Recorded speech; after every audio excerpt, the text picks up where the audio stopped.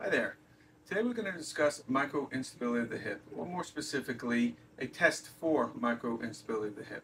So we perform this by having the patient lie down with her butt right at the edge of the bed. You can lie down, Hannah. Now bring the non-tested leg up to the chest. And this keeps the hip in a posterior pelvic tilt, and it allows us to perform the test. The test is done by putting a downward force on the thigh and then rotating into external rotation. A positive test is any kind of hip pain or any kind of painful click or snap.